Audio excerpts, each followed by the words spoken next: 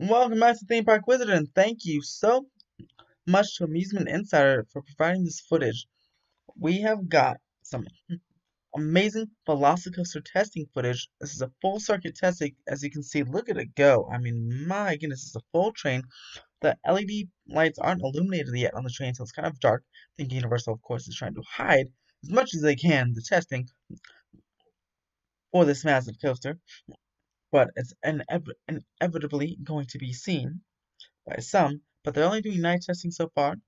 Probably again because they're trying to hide as much of the testing as possible. But look at it go. Look at that beautiful top hat. Man, this is thank you to Amusement Insiders. There it is. Look at that go. And the sides are illuminated blue, but the front part of the train you see is not either not put on yet or just not illuminated like the video we saw. But thank you so much again to Amusement Insiders. I asked them if I can use this and break down this footage. They said, of course you can, as long as you put our video down below. If you want to see the full video, because there's more to this video, there's a Velocicoaster construction update, as well as some other Islands of Adventure news.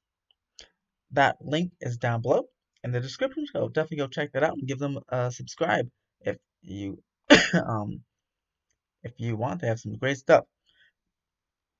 But again, as you see, they're doing some nice full circuit stuff. Also, you see the blinking light atop the watchtower there, adding the nice theming. And look at it go! Look how it just glides across the top hat. It is cruising, absolutely cruising. That's like 70 miles per hour, I guess. I think that's the top speed. 70 miles per hour, 155 foot top hat. And look at it go right over this barrel. Look at that. Ooh, it is cruising, and it goes over those final turns, and it goes right into the final brake run right there where the Raptors will come get you. It's just it just glides like it's like glass, just glides very smoothly. It's very nice. And there it is. You hear jump to the first part coming over that inversion right there. Look at it go. This is right again that first part of the attraction. And then there's trim brakes. They don't usually use them too much. The trim brakes, as you see, it's coming up the top out. It slows down just a little bit, and then just bam pops. It's like an anticipation stall type of brake on there. And as you see, they do not have um the front illuminated. They don't even have the front of the coaster car on. It's That's just not there.